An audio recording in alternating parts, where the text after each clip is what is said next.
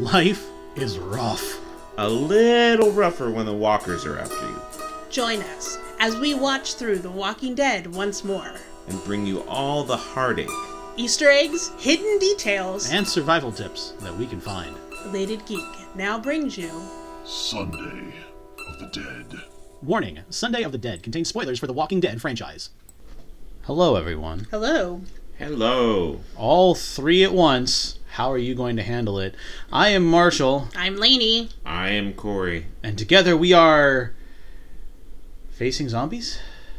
And basically we are starting a new podcast segment that is going through all of the Walking Dead episodes until it ends. And we thought this was a really good time to do this because we're nearing on the final 11th season of The Walking Dead. So by the time we finish all of these episodes, we should be caught up and everybody can be more wise, knowledgeable about the series. So, a little bit of our bona fides with The Walking Dead. I started it when it first came out. I wasn't sure if these two would enjoy it. We're not really a horror genre group. It's not our favorite thing, but it was so well written. Do you remember how you came into it, Laney? I do not. I think people at work were talking about it. Yeah, she usually gets peer pressure at work to watch stuff like Game of Thrones and then Walking Dead.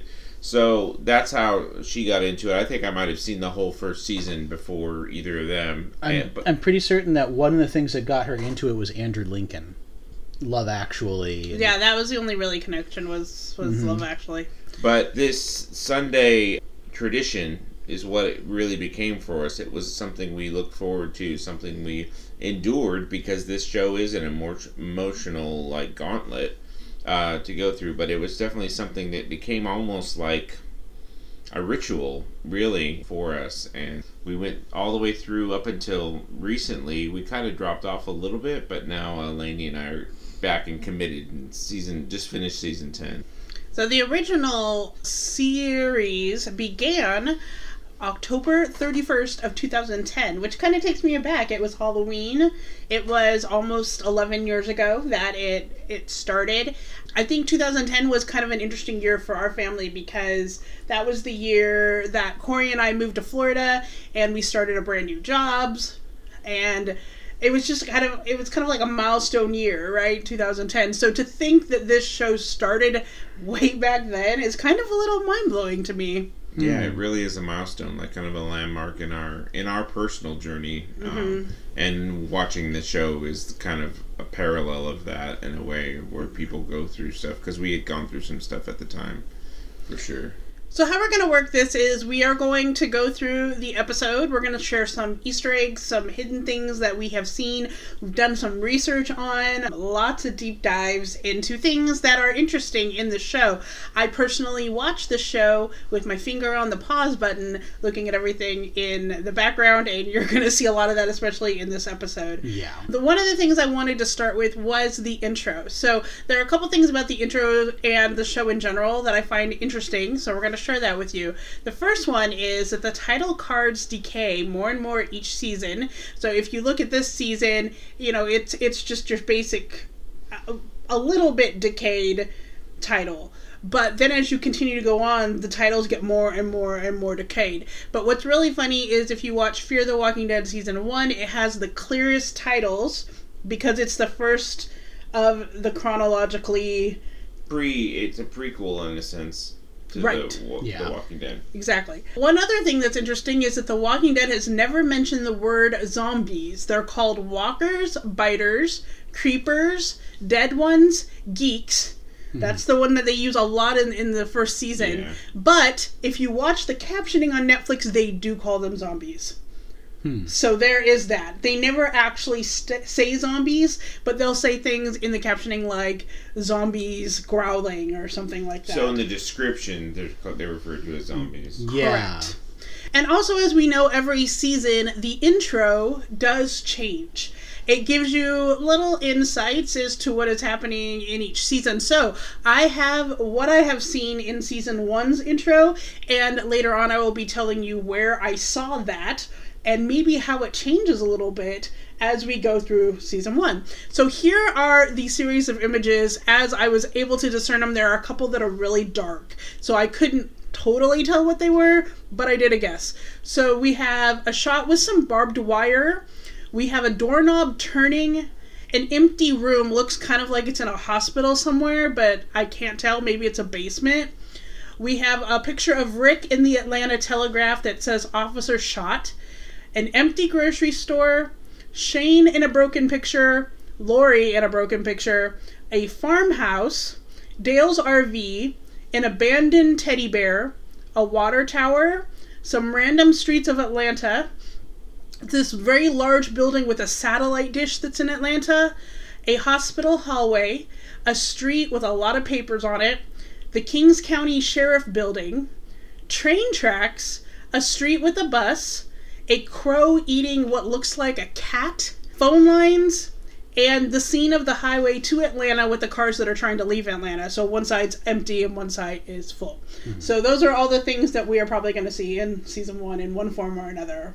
It's a longer list than Ozark, where they give you like 4 images. Right, exactly. I've already picked out like a couple of them that seem like they're kind of random, but they show up right here in this episode. They do, and I think the only ones that don't totally show up, even though they kind of do, is the picture of Shane and the picture of Lori, how they are broken, because, as we will find out later, there aren't really broken pictures in the house that you see in Rick's house. So I think that was just kind of like a projection of these broken relationships. Yeah, but we'll go more into that later. Yeah. Mm-hmm. Yeah. And we'll go into pictures when we get to the comics as well. So let's dive right into the actual episode. The first scene is we open where Rick is looking for gas and he finds a Walker child. And this scene to me was one of those that we had to kind of look at and see when exactly this happens.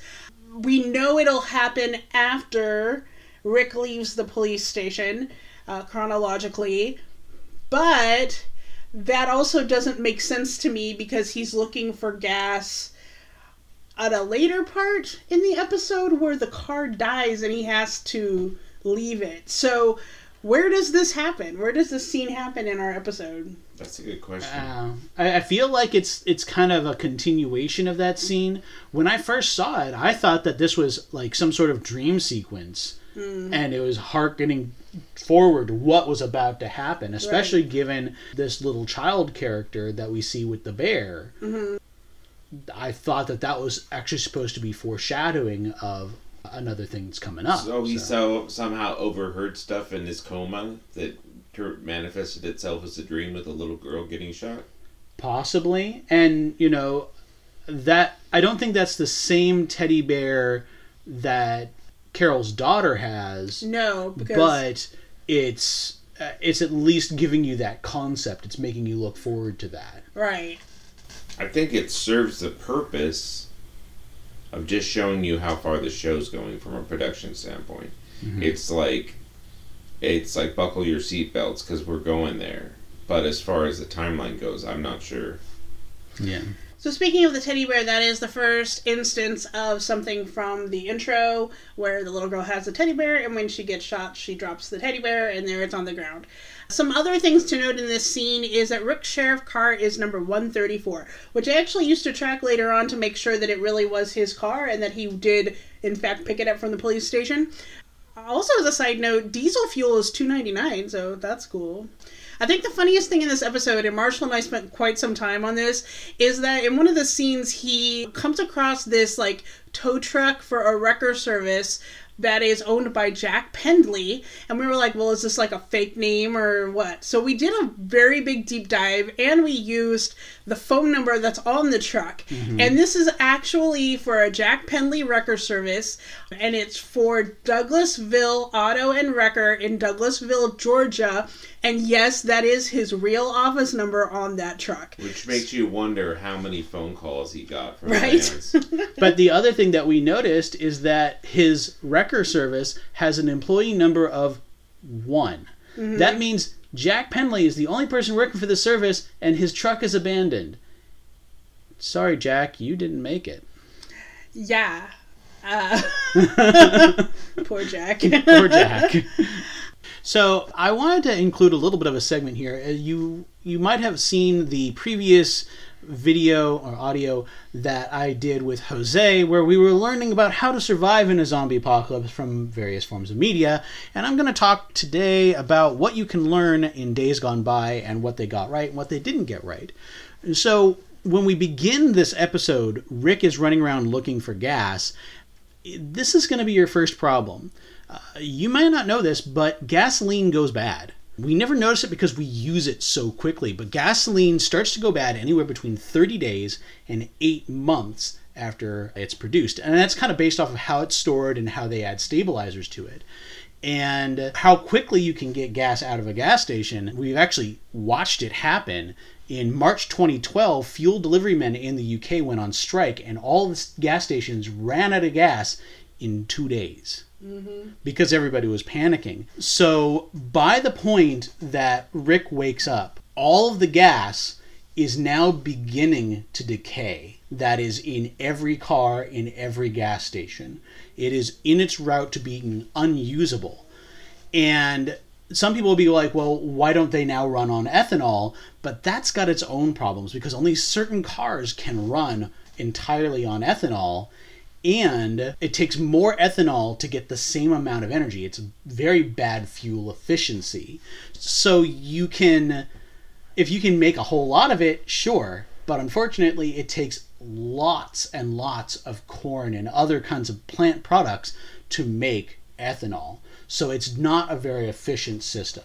So seeing Daryl get gas for his bike 8 years, 9 years after the apocalypse is not happening? Okay. No, I'm pretty certain that it just runs on rule of cool. What if it runs on moonshine?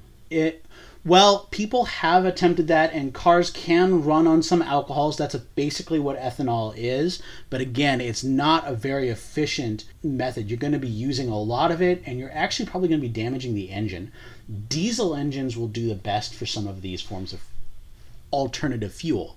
But this also comes with another problem, and that is power stations and power in the world. We can see that there is no electricity anywhere in Kings County here, and that's also very accurate because within about a week, all power systems are going to completely shut down. Nuclear power plants actually have a dead man switch. If nobody implants any information into this thing at any point, it shuts down in 20 minutes. A gas plant, if it's not shut down manually within a couple of days, could start having explosions and then will start burning up. So are you saying that, like in this season, the season we're on right now in season 10, they have a lot of like solar panels and things like that? Is that a better option than what you're seeing? Or even a generator would run on gas, so probably not a generator, but the solar power. Well, that's the thing, is generators run the electricity grid, so that's why they would fail, like he's saying. Yeah. If you're looking to go and prepare and make sure that you have power in the future for any kind of apocalypse, you want to start investing in solar panels right now. Because solar panels, while they do wear out over time, they're going to last longer than a lot of the electrical grid. You actually want to be able to run your electricity completely separate from the grid. Furthermore, there's another error here. All of our water purification and pumping and sewage plants that we have run on electricity from the grid. They have their own backup power supplies, but those will typically not last as long. So as soon as that power grid goes down, you're not going to have water for too much longer. You're not going to have natural gas to your houses much longer. We see that Morgan says the gas is out, but the water seems to run just fine. That's probably because Atlanta and some other places like that, they do have a lot of well water available to them. Parts of it. Yeah. So again, you might want to, especially if you are away from major urban centers, invest in a well-based system of your own to have water. Because otherwise, you're going to be collecting it from the rain. In our next scene, we then see Shane and Rick eating burgers in the police car. Yes, still number 134, so continuity. Good job. So a couple things that I noticed in this thing is it's bizarre. First off, when they're eating, Shane dips his french fries in the ketchup that's inside Rick's burger. Why? Because they're that close? Yeah, they're really close, or Shane's a jerk. Well, we kind of already know this, because Shane begins this big, chauvinistic diatribe of, like, the women that he's with, and honestly, he's a little bit of a pervy creep, in my opinion. And I am a little disappointed in Rick, that Rick's just like, hey, it's okay, you can keep talking about women that way, and not really, like, stand up and be like, that's not appropriate. Well, I think their dynamic is really important, and they had to really start Rick off in a point of submission in a lot of ways. Right. He's a good cop. He's not a bad cop. Obviously, he gets ultimately shot in the line of duty, but their dynamic is obviously Shane's the alpha. Anyone that could stick their fries in your burger for the ketchup, that's an alpha move. Yeah, for sure. So then we notice that Rick and Shane work for the Kings County Sheriff Department in Georgia. And Kings County is actually a fictional county, but it is named after Stephen King, who is apparently good friends with showrunner Frank Darabont.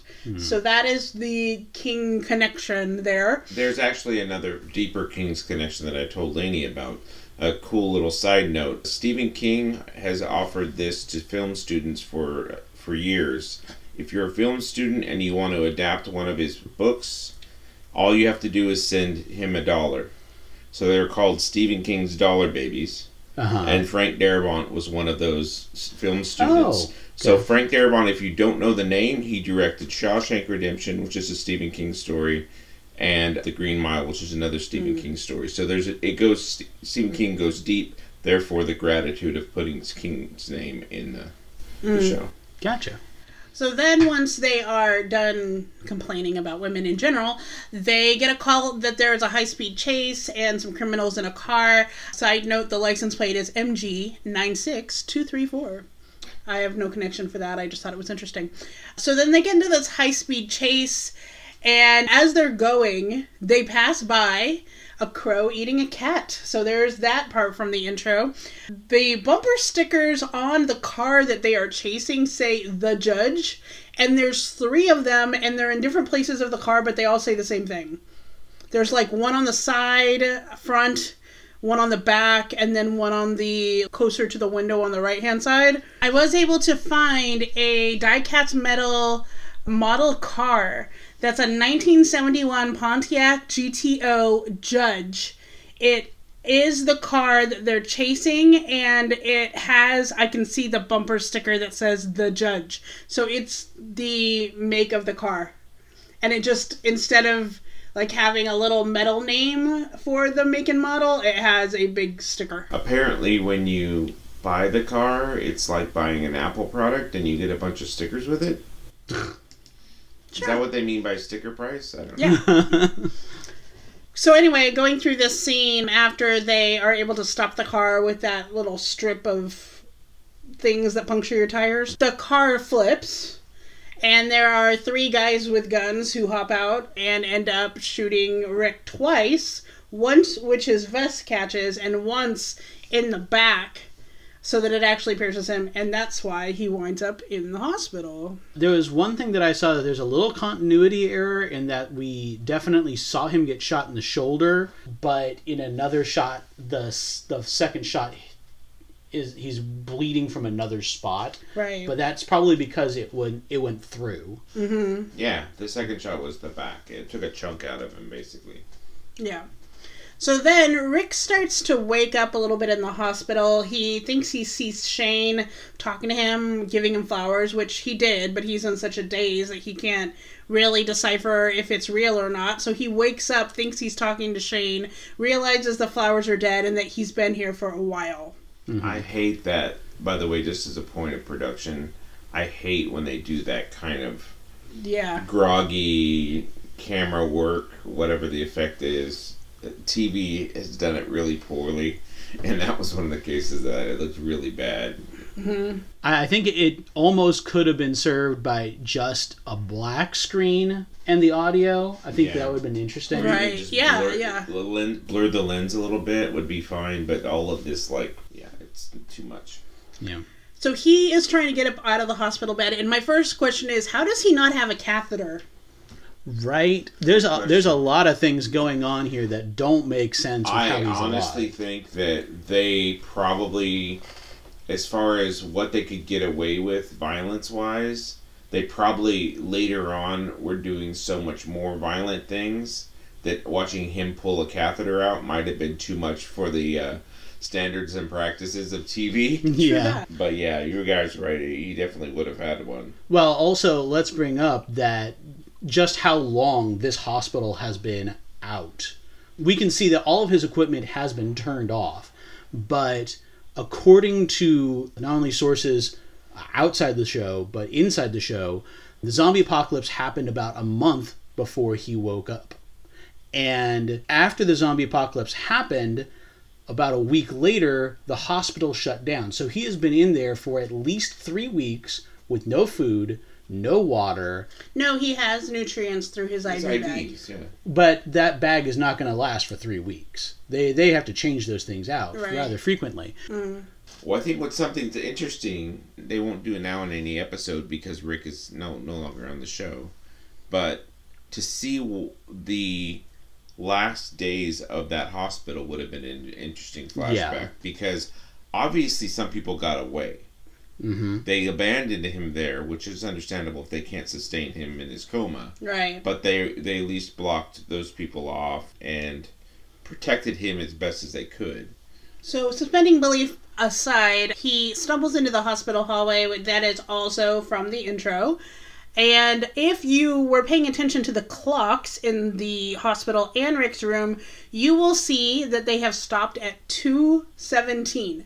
Now, the clocks on the show sometimes reveal what season and episode is taking place, and the special effects and makeup artists admitted that every episode that we shoot, we adjust the time on the watches and the clocks to whatever episode it is we're shooting. So I get that, but they obviously didn't do it in the first episode because it says 2:17 and we're in 1:1. Yeah. So that's a really good note for us moving on, that is something we could be looking out for so that we can see what time it is. It makes sense. In pilot, they're just really doing all the work to get everything started, so they haven't started memes. But I will say that it was cool that they did have the clocks all stop on the same time in the hospital. There was that attention to detail that the one in his room and the one in the main area where the nurse's station is were set at the same time. I did clock that. Haha. So then he stumbles onto the very iconic doors. Don't dead open inside. Yes. Just kidding. And of course, there are all the walkers that are trying to get out the door. This very nicely manicured hand kind of peeks itself around there. And then he goes downstairs and he finds all these bodies that are lined up in the streets on the backside of the loading dock for the hospital. And then he stumbles across some helicopters and some military vehicles. What those are, they are emblazoned with the insignia of the 7th Cavalry. This is the division that General George Custer led into a slaughter during the 19th century, and an indication that history repeated itself outside the hospital. Ironic, very ironic, yeah. So now Rick is trying to go see his family. So he stumbles into his house. I think it's really funny that he finds this bicycle and he sees the walker without the legs that's crawling along the ground. And he's kind of a little shocked at first, but then he's like, nah. And then he just keeps going. It's almost like it should faze him. I mean, it does faze him a little. He's like, what the heck is that thing? But on the other hand, he's just kind of like, it's not worth my time. Just keep going. Yeah. I mean, number one, it's half a zombie. So when you see half a zombie on your road, then you can be shocked, but move along because it's no threat to you. Right, but at this point, he doesn't even know zombie. Yeah, it's more, I think he's more stunned and in shock about what's happening. So I don't think that he was disregard. I think he was just okay, what the hell's going on? I think also he's just I've got better things to do with my time. Right. Yeah. It made me giggle a little bit. Yeah. So he gets to his house, and we get our first instance of him going, Coral! Coral! Which I think is him trying to keep his British accent at bay. Yeah. with trying to keep his American accent. So. The thing about, if you ever wondered about people who are British being able to manage a American, or in this case a Southern American accent, they're actually really adept at it because they get more of our content than we do of theirs. So he's able to do that. So they have to lean into the hard R's, which he definitely does when he says coral. So then he, has a cry fest and goes outside, where I noticed that the numbers of his house are 817. I don't know if that comes up anywhere later, but Rick's lives at 817. So he sits down, and you see this shadow coming up behind him, who hits him in the head with a shovel. Shovel? A shovel, yes. And Rick says, "Carl, I found you." Now, we understand what that means, right? Because he thinks, small child, he thinks he's found Carl. But if you think ahead, if you have seen most of Walking Dead, to the episode that is Rick Grimes' last episode, and he's blowing up the bridge, he says, "I found you," in that episode also, which is a callback to this episode. Wow. We'll talk about that more when we get into that season. But I thought that was interesting because I hadn't remembered that that's what he said in either time. So then he wakes up again. He is tied to a bedpost in Morgan's house, which, number one, wow. Number two, did they not read his medical bracelet that he's wearing from the hospital? Doesn't it usually say what you have been checked in for on your medical bracelet? Did he still have it on him? He did. I checked. So yeah. Mm-hmm. And just to be technical, this is a house that Morgan is occupying. It's not Morgan's Right. house. Yeah. Right. They have that whole conversation where Rick says, "This belonged to these people," and etc. When they finally decide that they are going to trust him, I kind of did a little bit of looking at what was happening in the living room of the house.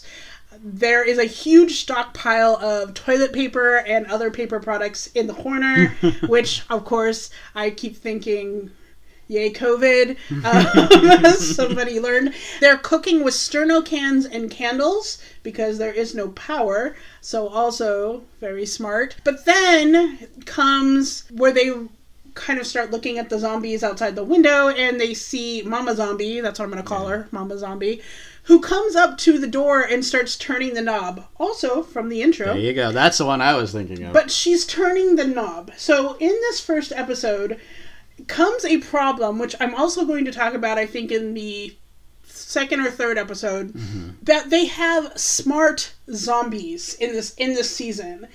They don't do this in any of the other seasons. They don't do this in Fear the Walking Dead. But Robert Kirkman has addressed this intelligent zombie discrepancy where the mama can know that she goes to the door and actually turn the knob, or later on when zombies are literally climbing a fence in a very fast manner to get to people. Okay. He claims that some newly turned zombies, particularly during the early days of the apocalypse, subconsciously clung on to their old habits, explaining why a young child might hold their favorite toy or a zombie might try and enter their home. This doesn't really explain anything about why in Fear the Walking Dead they didn't do this. I can't speak to Fear because I've only watched maybe one season of it, but if you think about it, what Mama Zombie is doing is not in her brain. It's in her muscles. Mm-hmm. It's muscle memory. So I buy it in that one instance that how many times does she... It's not their house, so why would she know that? Yeah. That's true. Your fair point. I wasn't thinking that, but I was thinking if it was their house. But... And if she could then open the door by muscle memory at a house that isn't hers, then any zombie could open any door. Yeah, that is true. Maybe... Do zombies have a sense of smell? Or do they only detect things by hearing? It's smell. That's why later on they have to put them... Then she smells her family, and she's trying to... And that could be it. That is a fair point. But all around, I'm glad they dropped that. Because number one, who doesn't want to see a zombie just kind of run himself into a fence like... That's hilarious. It's more fun. And for those hardcore critics of... You don't have to go far on the internet to find people that just have no tolerance for anything that isn't perfect that they watch. Those people have never made a television show that's on a network, because the way Shonda Rhimes describes it is laying track in front of a moving train. Mm-hmm. So you got to give a little bit of grace for this was an ambitious show on a not big network. AMC is not a giant network. It's not HBO. If this were on HBO, that they would have probably had a lot bigger budget and been able to do a lot more in the beginning.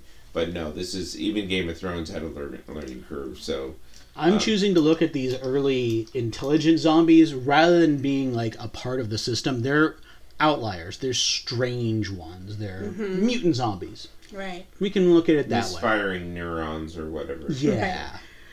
And in our next scene, now that everything has been explained and they have a little bit more of a chance to rest, Rick takes Morgan and Dwayne to his house and the police station. Morgan is the first smart survivor we encounter on this series. So it is interesting that this early on, we see Shane, but we don't see Shane in the apocalypse at this point. Right. So he's going to be the next one that's really dominant. He's a jerk, but he's very knowledgeable about how to survive. But Morgan is the first one we see, and at least he's a decent dude. I have to also say, thank you for bringing that up, that Morgan is one of my favorite characters, especially when he goes over into Fear the Walking Dead. I feel like when his arrival to Fear is what made that show revive itself. It was like good for maybe a season, and then it started to kind of be wishy-washy, and then Morgan arrives, and you're like, yes, this is what we want out of the show. Before he gets there, he becomes a Jedi, and then, Right, exactly. Which almost makes him he's a different version of the moral center. He's the only moral center that nobody can seem to kill. Correct. But that's another show. That is another show. So what happens is Rick finds a baseball bat, which is kind of funny and foreshadowing to me if we talk about, like, you know, the whole Negan baseball bat aspect. And he also finds some PPE, you know, a little visor with plastic. Again, I'm laughing because of the COVID connection. But also, he seems to really like this PPE thing because he seems to find it in other places. And we'll talk about that when we come a couple episodes up. So they go to his house, and they have this whole discussion about how the women like to grab photo albums instead of survival gear. And that both Lori and Morgan's wife did that. What are your thoughts on that conversation? It's interesting that the whole what women are coming from a male perspective is a theme in this episode. Because it came from Shane, and then it came from Rick. From Morgan, yeah. Yeah, Morgan. I don't think that that's going to necessarily be the case, personally. I feel like you're going to find in a real-world scenario a lot more women will be packing things that men won't think of for apocalypse survival that will be quality of life, but necessary quality of life items. I would say yes, and I can see women still grabbing photos, but also you don't want to get in between Mama Bear and her cubs, you know. So there will be. I most certainly would not see them pulling what Lori pulled and literally take every family photo with her. Right. I think taking some, definitely, but you are right. I think women versus men. Men are very, like, goal-focus oriented. I'm not saying that women aren't. Yeah. But I'm saying that men are very goal-focus oriented, where their first priority is to say, let's get food, let's get weapons, let's get you out. Whereas the women are like, no, let's get stuff that are sentimental, those things that will help me emotionally, whereas everything else will help me physically. That is kind of an interesting dynamic, in my opinion. Fun fact, when Rick goes to get the keys to the car, he opens the cabinet and there's like all these hooks with all these keys. There are no keys gone. All the keys are there. There isn't a hook that is empty before he takes the key. So that got me wondering, did they take Shane's car? Yes. I think later on they do say that Shane got them out. Got Lori and Carl out. But I thought that was weird because wouldn't they at least take some house keys and lock the house up if they're going to leave? Well, as we see in Fear, that zombie apocalypse happened fast. So they may have been having to run for it. Yeah. I don't buy that. I don't necessarily either. It's automatic. You close the door and you lock it. It's like 2 seconds of a decision. Especially while you've got the protection of another person there. It's not that long to lock up the house. Yes. Plus looting. Like, if you really want to think about it, you know looting's going to happen. You lock up your house. That doesn't mean that people aren't going to break a window, but you should still lock up your house. Yeah. They go to the police station, and they take hot showers, and they're so excited, and Dwayne's doing a little dance, a little song. Cute. And, Yeah, that was fun. And then they find the gun armory. Rick does a quote here, which I think is my favorite from the episode, which is, "You pull the trigger, you have to mean it. Always remember that, Dwayne." So let's talk about this quote, because I feel like it's very applicable right now. Rick is a police officer, and he's talking to a boy of color, and they're talking about guns. So how do you feel about this quote? 10 years ago, when we're not saying that, police shootings didn't happen 10 years ago, but we are so much more aware about them right now. What do you take from this quote? Well, it's crazy. I was actually talking to a friend about a lot of the indictments that have been happening right now with the police shootings. I said to him, I have no idea what it's like to grow up as an African American. My parents didn't have to tell me, like, be careful if you get pulled over, be respectful, keep your hands in view, all of these things. So it's interesting to have a cop instructing a kid how to shoot a gun. Mm-hmm. What kind of cop do you think that Rick was? I have a good feeling, based off of the way that he is instructing Dwayne in gun safety, that he would not be one of these people that just kind of whips out his gun and shoots. Because he's saying, when you use this gun, use it with intention and never put your finger on the trigger. You have to know what you're doing and think about it. And that is where a lot of the problem is. There was actually an instance you guys might not have heard of where I was nearly shot by a police officer. Mm-hmm. But they were well trained. It was an instance where I was cleaning a restroom, and they went into the restroom and wasn't expecting me there. And I said, "Hi." They had their hand on their gun, and they're like, "Oh, I almost shot you." But they never pulled that gun out of the holster. They're that well trained. So I actually see Shane as being a character. I was going to ask you that. Shane is the kind of guy who would shoot first, ask questions later, and realize he shot the wrong person. I kind of disagree. I think he would be quicker to pull his gun out. I don't think he would be quicker to necessarily kill somebody. Shane was built for the apocalypse, for sure. Oh, yeah. But what I'm saying is, I think if there's a spectrum of police officers, that Rick is on the Andy Griffith side. Yes. Oh, well, yeah. And Shane is on the Dirty Harry side. I think Shane would be what we see a lot of, very guns drawn. I don't know that he would be quick to pull the trigger and just take somebody out willy-nilly. I just think he would be quicker to assess a threat existed or not. I think there's a subtle distinction between what you're saying, because you're saying he's flat out Dirty Harry. He's shooting citizens of Kings County left, right, and center. I don't think he's that. I think he's definitely quicker to be suspicious than Rick is, but I don't think he's just popping caps in people left, right. Well, that's not what I'm saying. I'm not saying that he's doing that left, right, and center. I am saying, though, that his emotions have shown to make him not necessarily think before he does something. Yeah. That's the point. I get you. And I would say that just judging on their behavior, that Shane probably had an upbringing closer to Merle and Daryl than Rick's did. Very true. All right, so moving on, Rick goes back to his car. It is still number 134. And he gives a walkie to Morgan, tells him, put it on this channel at dawn, and we will meet up once you get everything taken care of, etc. And at this point, he sees one of his little cop buddies coming up, zombified, on the other side of the fence, and he goes to shoot him. So there's this thing floating around the internet that when Rick kills his first zombie, who is this zombie coming up right here, that there is a sound effect that sounds like the achievement unlocked noise that happens when you're playing games on the Xbox. And also, a lot of fans have speculated that Rick never woke up from his coma, and the achievement noise could be proof. So Marshall and I both listened to this episode. We did it with headphones in, all the way up.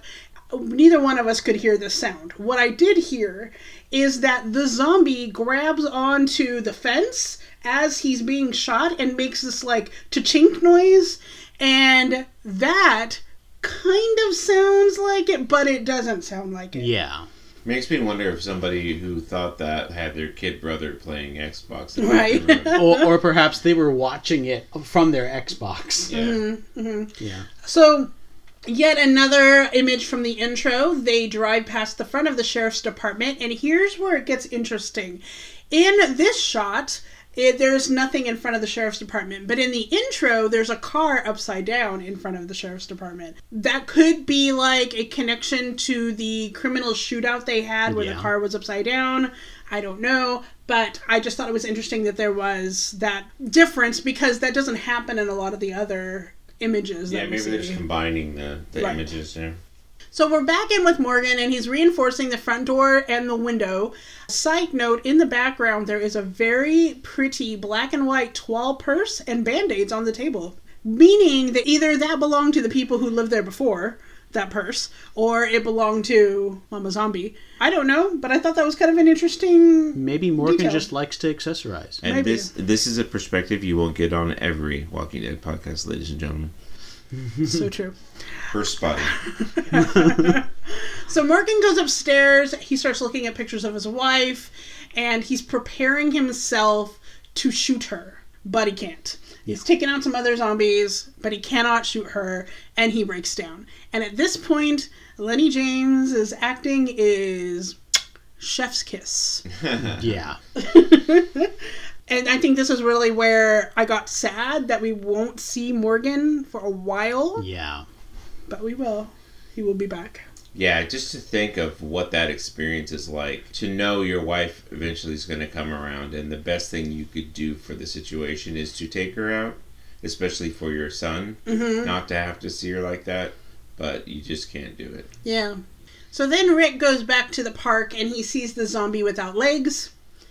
And before he kills her, he has a breakdown, which I think is very interesting. And he says, "I'm really sorry this happened to you," before he ends up killing her. What do you think Rick is feeling in this moment?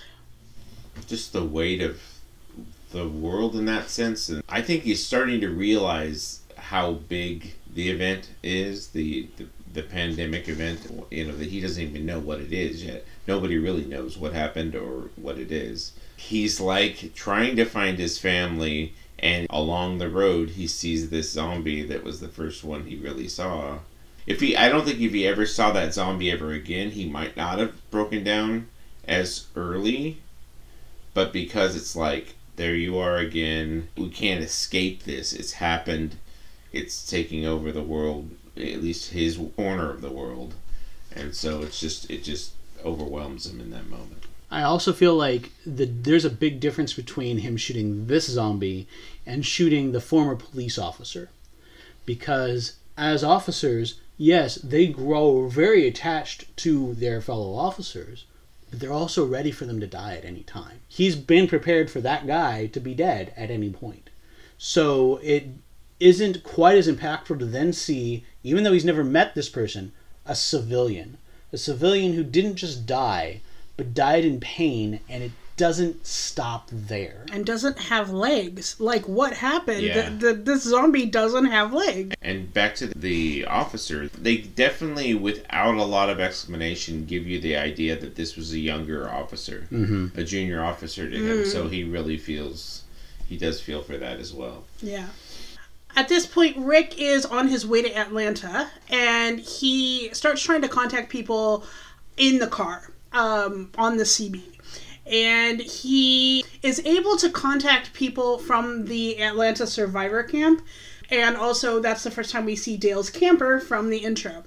So my first question here is, how do Shane and Lori not recognize his voice? Right? Because he talks enough that Amy from the camp can hear him and hear what he's saying. quite a bit, because he says something like, are you out there? I'm going to Atlanta. You know, please keep this open. I'm on this frequency. So he talks a bit, and you can hear it yourself from their point of view what he says. I can very much recognize that it's him. How can Lori not, who's really not that far from Amy? How can Shane not? I don't understand this. That's a valid point. I didn't think about it when I was watching it, but yeah, they definitely should have. The easiest thing you do is just don't have them in that scene. Yeah. Right, yeah. That's That simple. would've been the easiest. Those kind of things drive me crazy when there's simple solutions. They should have been further into the woods or whatever, just out of the scene. And, you know, if you're going to be apologetic for it, it may have been that they both believed he was dead. So when they heard it, they're like, oh, it's somebody else. Incorrect. Well, okay. Lori believed he was dead. Because Shane told her, but Yes. Shane never saw him die. Correct. And that's a whole other can of beans. Yeah. Oh. Okay, so speaking of that can of beans, Lori gets a little upset for whatever reason, goes into the tent, and Shane follows her. Just to kind of reassure her and whatever, because, you know, they're hooking up. He wears a necklace that says number 22 around his neck, and I was like, what is this in reference to? That would be his football number, right? That is correct. He was an avid fan of football, playing on his school team as number 22, which, hello, this reminds me of, like, Uncle Rico in Napoleon Dynamite, where he's like, man, if Coach would have put me into state, we would have won. It would have been awesome. I feel like maybe that... Are we surprised that Shane chose an activity in high school where he can hurt people and not get in trouble? Good point. Also, you will see that Carl is wearing a t-shirt with a paw logo on it. This is a direct reference to the character of Science Dog, who premiered in Robert Kirkman's Invincible comic book series. Yep. Really good connection there. All right, so at this point, Rick runs out of gas, but he's next to a farmhouse. Oh, it's the same farmhouse we see in the intro. He sees a family that has basically killed themselves and written in blood, God forgive us, on the walls, which I find interesting because that means that the guy had to kill his family, take their blood, write it on the wall, and then kill himself. Yes. Like, no Sharpies, guys? I don't... Seriously. Yeah. Why? And, you know, God forgive us, written in blood. Do you think you're making the situation any better? Writing in blood is never a good thing. Yeah. Go back to the Manson family, yeah. It's not a good thing. So he finds a horse, and at this point I'm super excited, right?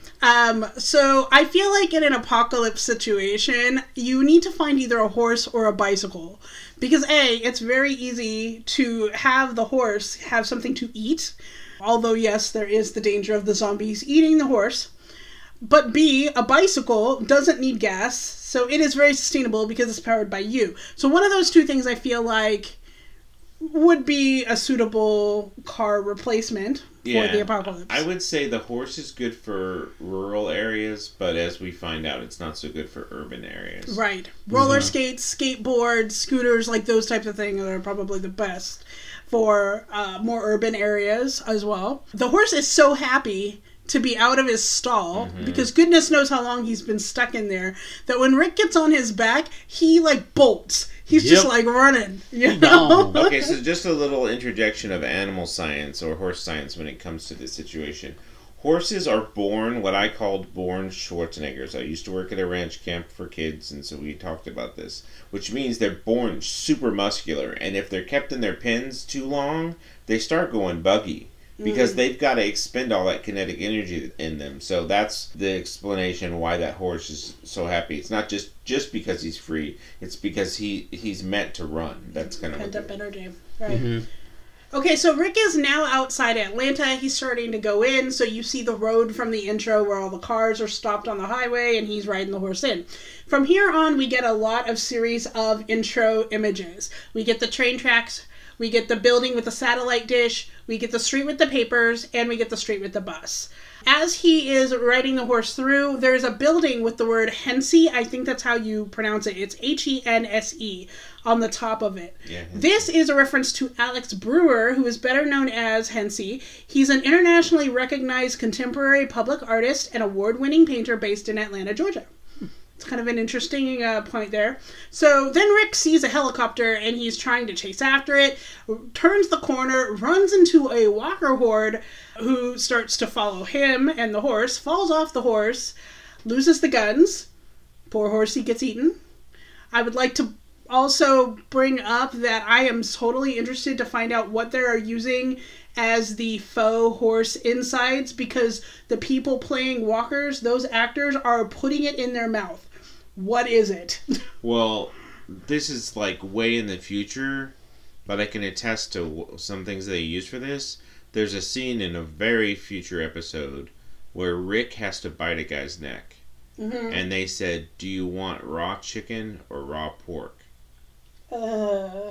So, yeah, it's not exactly appetizing, whatever it is. If it's actually intestines and stuff like that, right, I would imagine they're not fabricating that. They're probably using like maybe pig guts or something like that. Raw sausage, gross. stuff like that. Yeah. So gross. One of the things that you mentioned here is the helicopter. Do we get to see any of the markings on that helicopter? No, because I think you actually can see it for a glimpse. I looked because I wanted to know if it's the helicopter from later on or not, but I could not see. I think that no one's said one way or the other, but it's suggested that it is also the Republic's helicopter. Right, that makes sense. Rick is trying to get away. He finds a tank. He climbs inside. He thinks he's going to die. And as you're sitting there, you know what's going to happen. And you're like, that Rick next to you, that soldier guy. Okay, and now he's awake. So Rick shoots him and blows his eardrums out because he's shooting inside a tank. By the way, just a note for people here, we all have certain hearing deficiencies.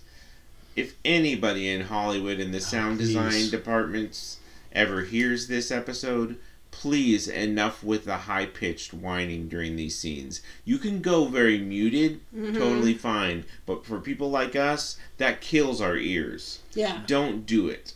It is very painful. You don't need to inflict pain on your audience to make them feel for the characters. Agreed. So after he blows his eardrums out, he hears a voice on the radio, which seems weird to me because he just blew his eardrums out. It's going to take a little while for him to recover. So, if it were me, I wouldn't be able to hear the voice on the radio. They might have done it a little muffled before it came into... Given. So anyway, we know that this is Glenn. And you were talking about smart survivors. I actually believe Glenn is smart survivor number 2. Absolutely. Mm-hmm. I mean, yes, we've seen Shane already, so he kind of is number 2, but Glenn really is. And Glenn is one of my favorite characters in this series.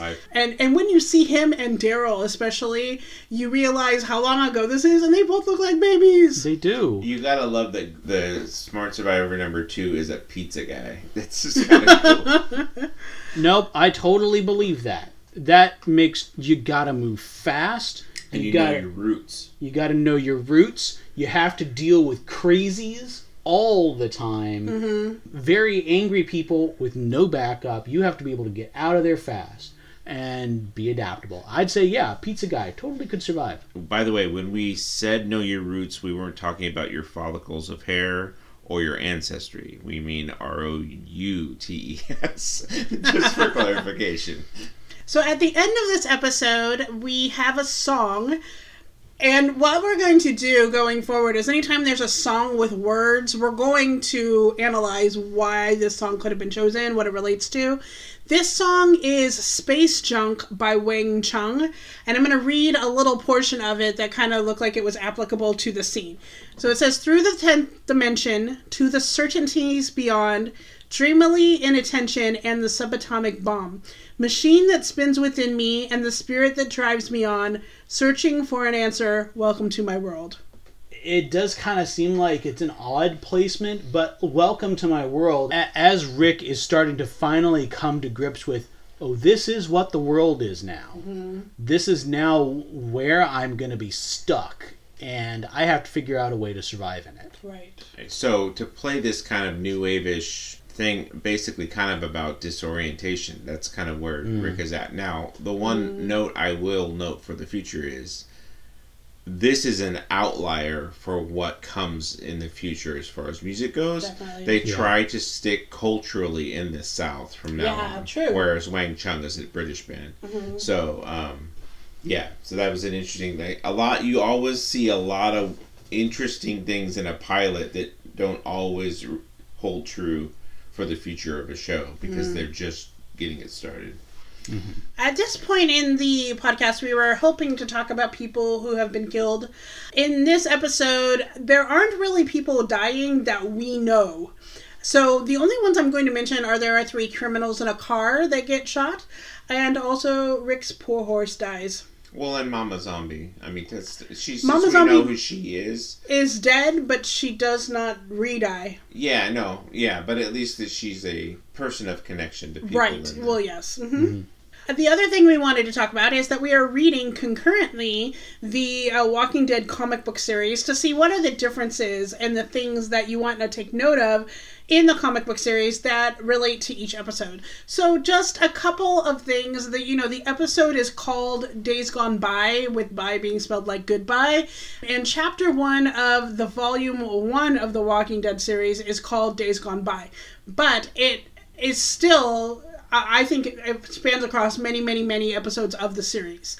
It starts with Rick being shot and waking up in the hospital. But, fun fact, he has clothes at the hospital that he can change into. Well, there's stuff that's even happens before that. Laney has already read further into it than I have, but I just started reading it this morning. And one of the differences is in the very beginning, you have a lot more establishing of the Rick-Shane relationship in the show than you do in the comic, which is kind of interesting because you usually get less in a show or a movie than you do in a comic. It starts with the shootout in the comic, and on the first page, he only gets one shot in here that takes out the chunk of his back. So it's really quick. It goes straight really from that to coma. And one of the things that they're well known for in this comic is really good page turners like that, because you literally see Rick shot in the bottom of the first page. Second page is him in the coma. So that was definitely something of difference that I noticed. So a couple other things, in addition to him actually getting clothes and wearing the clothes out of the hospital, which I think is more helpful on him. In Rick's house, there is a picture on the wall that shows him and Lori and Carl. That picture is actually in the show, and I forgot to mention this. When he runs out of gas in the police car, there is a photograph that matches that picture that he takes and he puts in his uniform. I'm going to talk more about that in episode 2 or 3 because I feel like that was an important plot point that didn't get brought up. But we'll get there. Also, Rick works at the Cynthiana Police Department in the comics. Another thing I thought was funny is that there is a lot of exposition that happens once Rick gets on the horse. He has an entire conversation with that horse while he's riding into Atlanta, and it is hysterical because it kind of gives you all the information you need about what happens. And, he's talking to himself, but he's talking to the horse. Right. And, she skipped over the Morgan stuff, but that actually was pretty close. Yeah, really close. Almost verbatim to what happened, except the zombie that they encounter in the chain link fence is not an officer, which I thought actually works better in the season. The stuff he talks about while he's on the horse is he's trying to remember good times, like his best day or whatever, and it's the day Carl was born. And then that makes him cry more. He goes, maybe it's not good to think of the best days. Everything else is pretty close, though. There is one more thing that is different in this episode, and that is that he does not get trapped in a tank in the comics. He actually runs into Glenn in the street. So that is what we're going to talk about in episode 2. But the first 42 pages is basically what was in the comic that applied to this episode. And that's our show. Thank you for listening to Sunday of the Dead and exploring each episode with us. If you have any interesting facts or details about an upcoming episode, feel free to email us at share@elatedgeek.com. We want to bring you new and exciting geek-worthy content. If you want to help, please consider donating to our Kofi account. The link is in the show notes, and every donation is accepted with total appreciation for your support. Follow us on social media for more of our geek obsessions. Find Laney on @ZaneyLaney or me @OneTrueHazard.